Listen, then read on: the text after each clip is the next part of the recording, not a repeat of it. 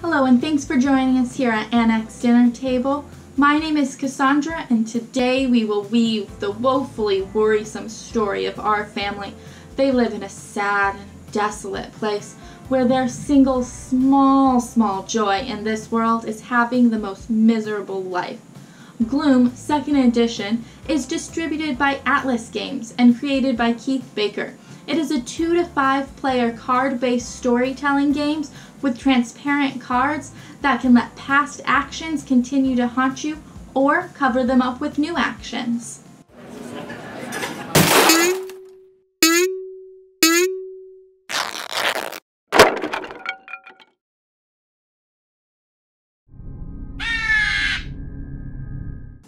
Setup is quite easy with this game. Have everyone choose the family and color they want to be a part of and lay those cards in front of you.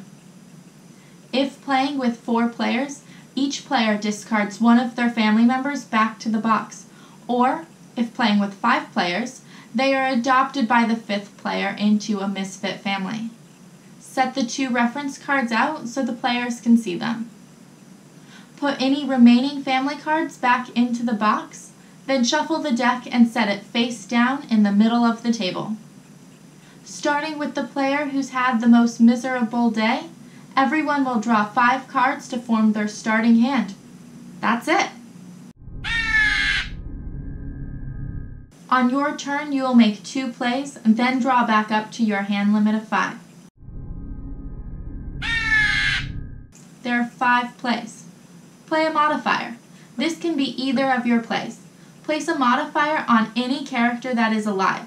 The transparency of these cards allows for modifier cards to be stacked, continuously hiding old values while adding new ones. These cards will change the self-worth of the character.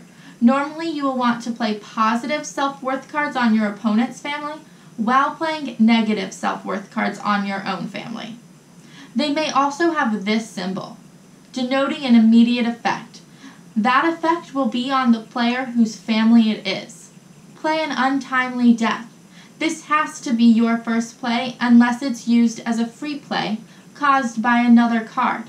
Stacking an untimely death card on a character with a negative self-worth causes them to die. Happy people don't get to die in Gloom. Play an event. This can be either of your plays.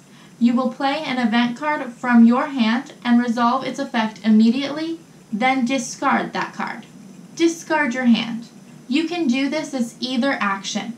You will discard your entire hand. However, you will not get new cards until the draw phase of your turn, so I'm not sure why you would do this as your first action. Pass. If you want, you can pass on either one or both of your plays in a turn. Draw back up to the hand limit. Unless it's been modified, your hand limit is 5 and is a minimum.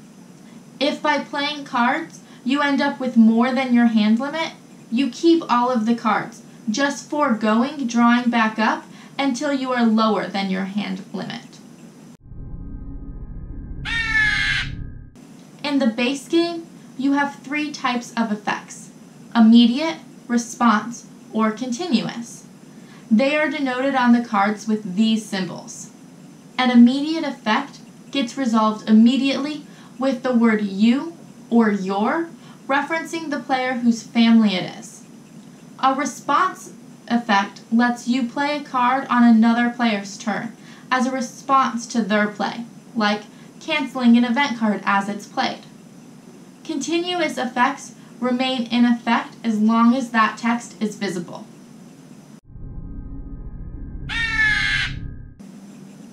The game ends immediately when all of one player's characters have died. You will add up the self-worth of only your dead characters.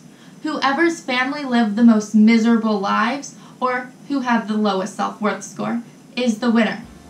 This game has simple mechanics, but at its heart is a storytelling game. You and your friends are put in charge of telling the story of your family.